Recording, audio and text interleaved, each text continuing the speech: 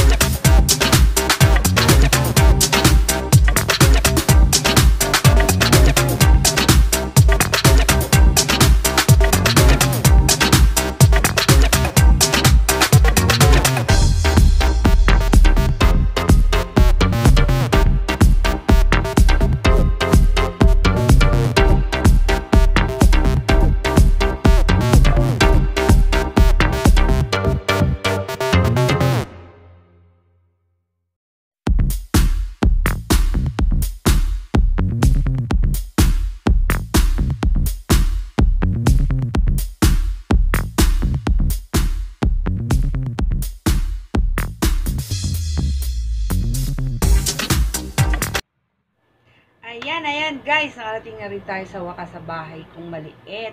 Nandito tayo sa maliit kong pantry. So, ayan.